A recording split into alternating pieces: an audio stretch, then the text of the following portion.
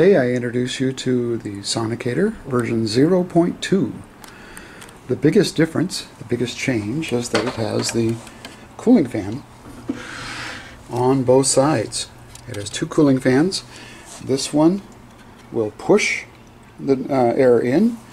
This one will pull the air out. So it's a push-pull configuration.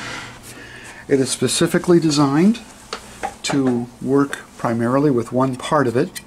So you can see there's holes only in this one part of the fan. But that way it will go against the controller board. So if you look inside now, you see that the controller board has the holes and it has the path for the air coming out. Now these fans were 12 volts, so I had to add a little 12 volt adapter to drive them, and that's no problem. And I need to clean up my wiring a little bit, but it works fine for now. So, Sonicator 2.0, or 0.2 actually, it's still the 0 model. Of course there are things that I would do differently if I was making it from scratch.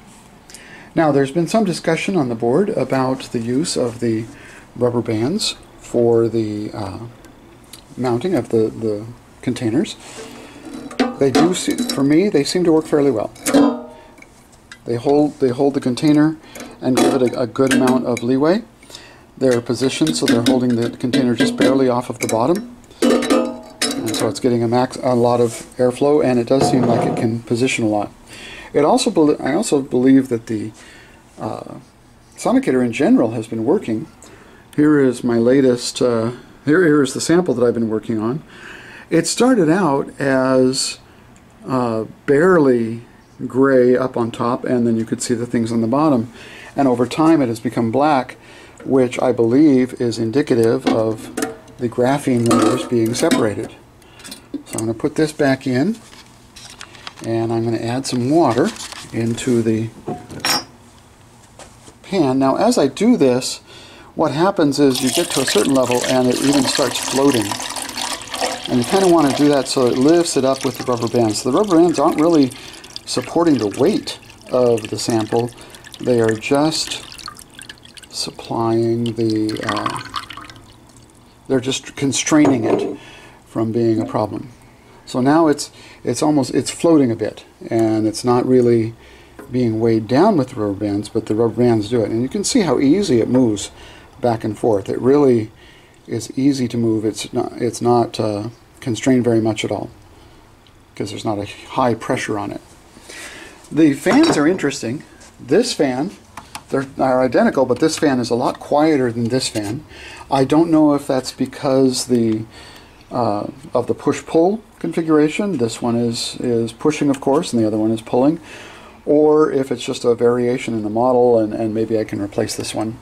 But even so, the fans are less noisy than this guy.